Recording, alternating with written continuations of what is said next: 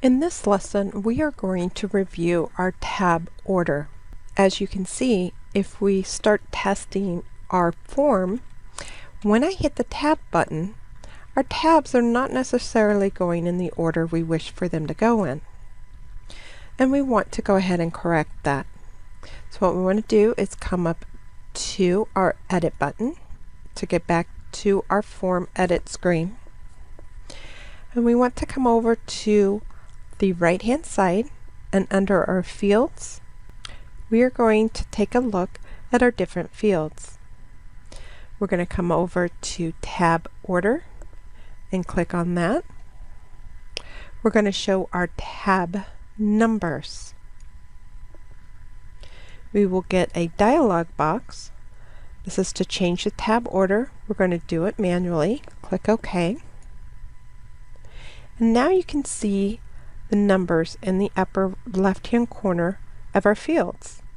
So you can see on our date is number 1, then our tab goes to number 2, the name field, then it goes to street, number 3, and number 4 is our employee ID number.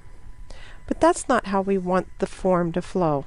We want it to go date, name, employee ID number, street address, and so forth.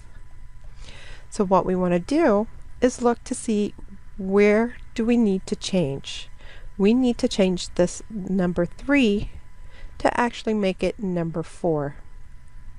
So we're coming back over to our field group, and I'm going to scroll down and look for our street address, and we actually want it to come after our employee ID number.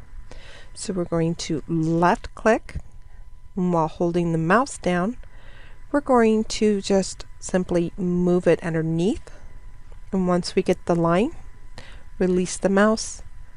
And now you can see that date is 1, name is 2, employee ID number is 3, and street is number 4.